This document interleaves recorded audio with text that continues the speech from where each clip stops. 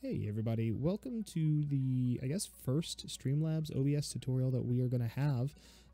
This one's going to be about something that I ended up posting on Twitter, and it gained a little bit of traction, and so I want to do a follow-up for anyone who had questions on how I've achieved some of my overlays here on StreamLabs OBS, otherwise known as Slobs. So what we have open here is my Pokemon overlay for shiny hunting that I've just recently created.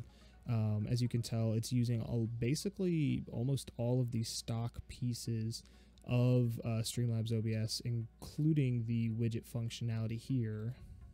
Oh, hey, good morning. Let's just both do our best out there, okay? Good luck. Now, this is my older layout. If you want to start to use something that is newer or just uses more StreamLabs OBS integration, the best way to do that is just hop on over to the library. You have these up here. This will be your dashboard, which I'm not going to show you guys my dashboard because that's a little weird. But then you have your library, your editor, etc. And really what you're looking for when you go to library, it takes a second to load up because these aren't locally cached. I don't believe these actually pull actively from the site.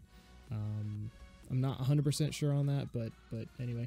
So you have a lot of options that you can select from here. You can do MMO styled layouts and stuff like that, and you'll find that some of these are really subjective, but you want to find something that you like. So let's just go ahead and go. I like some of the animated ones, so we'll do generic variety, animated, most installed. Mint Dusk was the one I was previously using, and that's the one that's most installed.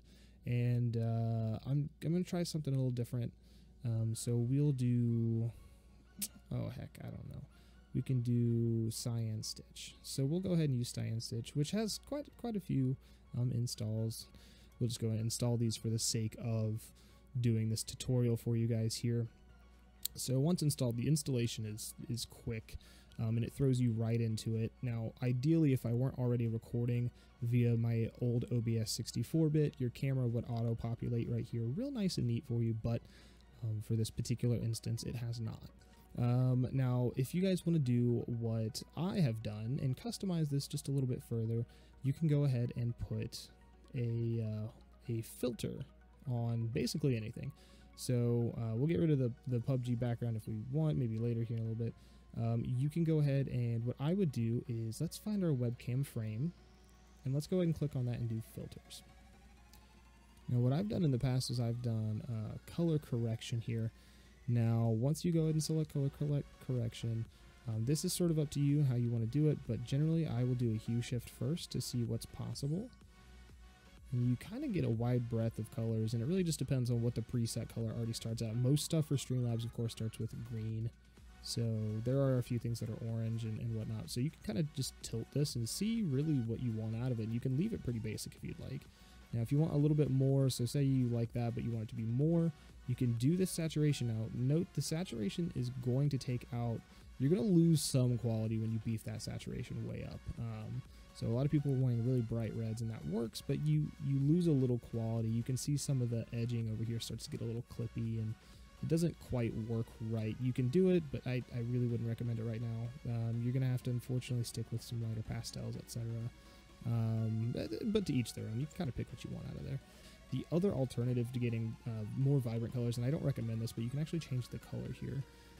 So when you go down, you can change to, well, almost anything. And you can do, so if you really want to do a red, you can do red, and then turn the opacity down this way.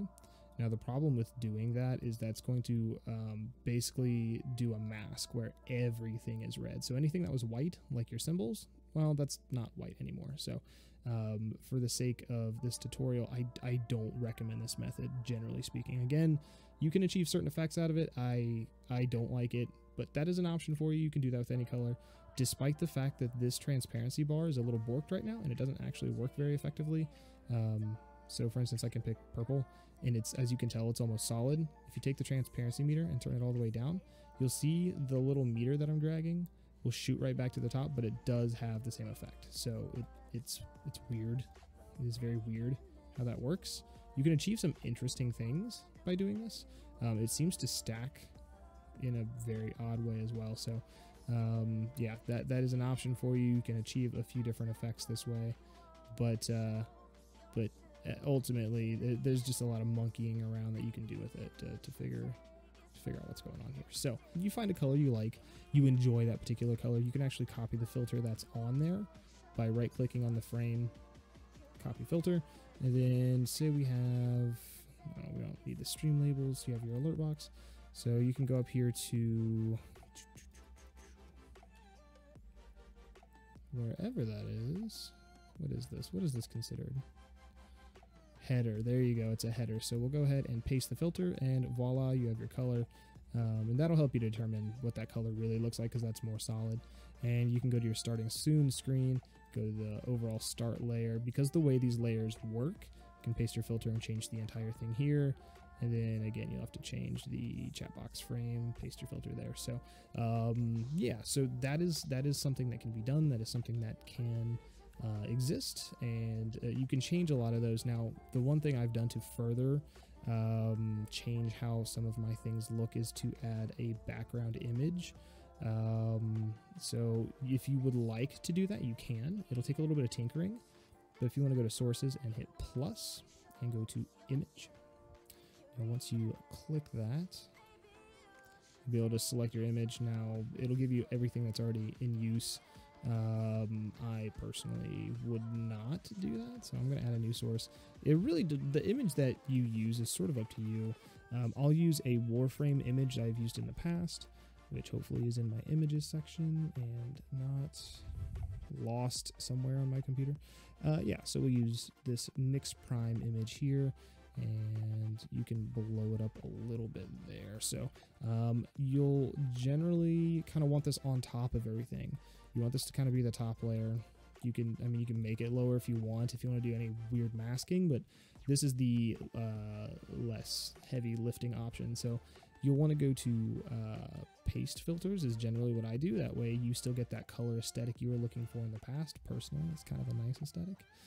And then you can go ahead and add more filters. Realistically, you can add more filters if you want. I don't for this. I actually keep it with the color correction.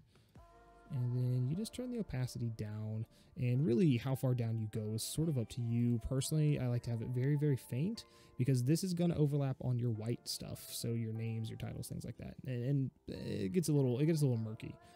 It can look a little weird. So if you make it really faint, it's just something there. It's not too distracting, and voila, you have like almost a new aesthetic. On this particular overlay, the smoke from Nix almost looks kind of interesting. And again, you can remask that stuff if you want, but I personally wouldn't recommend it. So yeah, for those of you that were looking at maybe how we achieved some of those things, I hope the tutorial was overall helpful. Like I said, our Start Soon and our Be Right Back utilize very similar techniques, as you can tell here. It just depends on the layout, what you like, what's sleek and what isn't.